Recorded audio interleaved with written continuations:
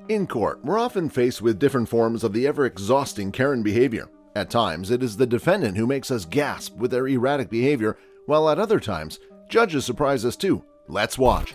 Number 4. Amanda Kozel. During Amanda Kozel's hearing for DUI and manslaughter, Lillard ordered Donna Kozel, who is her mother, and another man out of the courtroom because they allegedly were smiling, laughing, and talking during statements from the crash victims' relatives. Judge Kiana Lillard decided to modify Donna Kozel's sentence for direct criminal contempt after she was removed from court during her daughter's sentencing for a deadly drunk driving crash. Donna Kozel spent the night in jail after she was removed from court Thursday morning. She could have faced another 92 days in jail, but Lillard said given the circumstances, she has modified the sentence to 1 day in jail, which Donna Kozel already has served. Instead of just exiting the court quietly, she got up, stormed out, violently burst through the door and began yelling in the hallway, further disrupting proceedings, said Lillard. In tears, Donna Kozel said she is deeply sorry for her actions in court. "I deeply apologize for what I did. I was under a lot of stress," she said. Lillard said, "This is real life here. What you have to understand is as hard as this is for you to see your baby going to prison, imagine what that family feels like when their child is dead. I hope that you learned a valuable lesson from this," said Lillard. Let's watch the mom's disrespectful Karen move in court.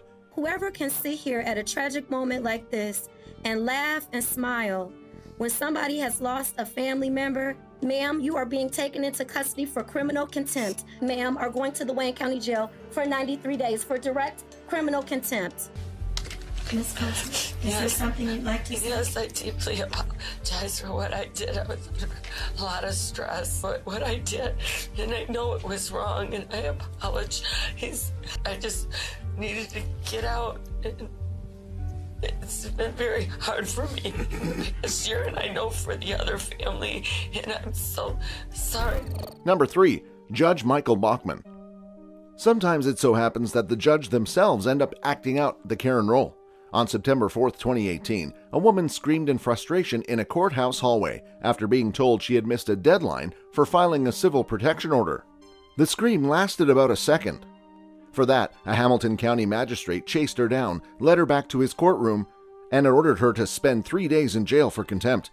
When she resisted being handcuffed and pleaded with the magistrate to explain why she was being jailed, she was subdued by deputies, threatened with use of a taser, and ultimately dragged from the courtroom. The magistrate increased her jail sentence to 10 days.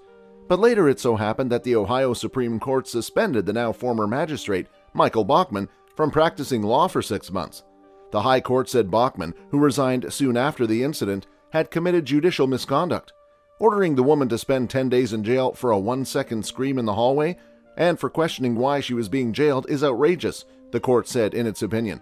The spectacle his conduct created was even more appalling and demonstrates his utter indifference to the harm he caused the woman and the integrity of the judiciary. The court said Bachman appeared to equate sending someone to jail as the adult equivalent of sending a child to his or her room. It is not, the court said. Not only was Bachman's jailing of the woman unauthorized under the contempt statute, but he exhibited a total disregard for the reason she was at the courthouse in the first place, to get a civil protection order, the opinion said. He also showed a complete indifference to the circumstances of her life, e.g. whether she had children or other family members to care for, employment she might lose, or any other harm she could suffer, to the indignity she endured by being physically restrained in a crowded courtroom, and ultimately to the loss of her liberty.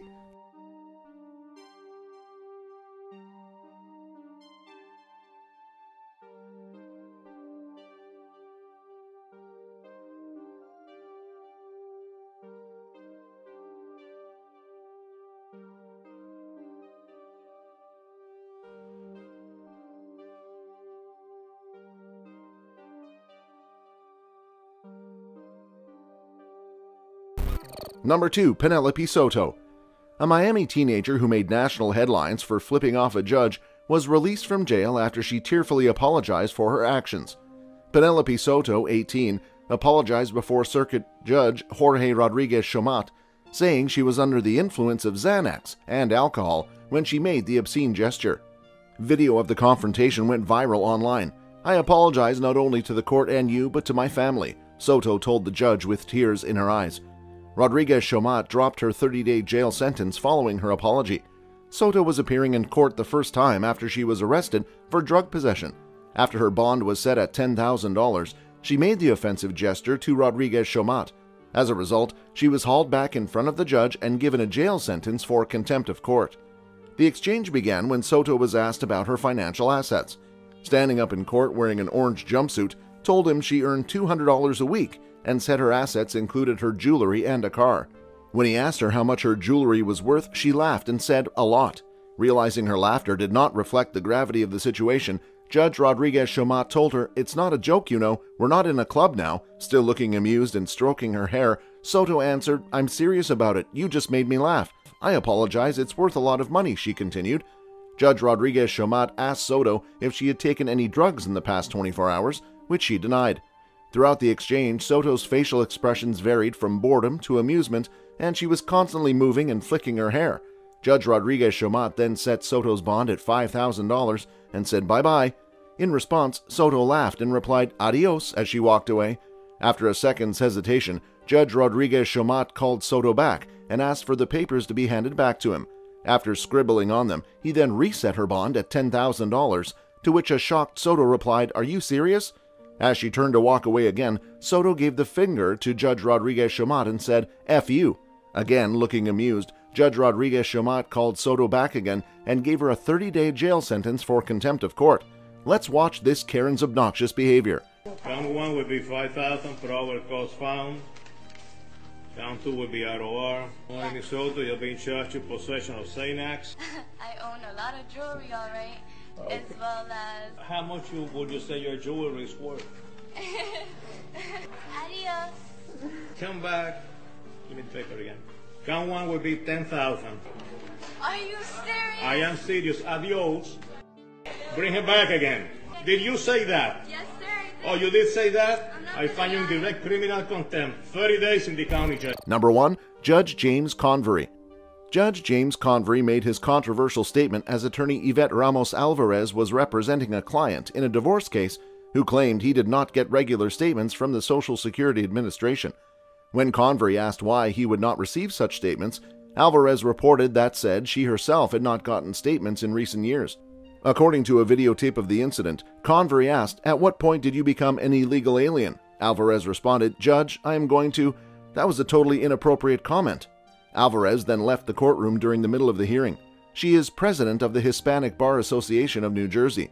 The judge, on the other hand, has presided over a number of big cases, including the Michael Strahan divorce trial. Let's watch the shocking moment now.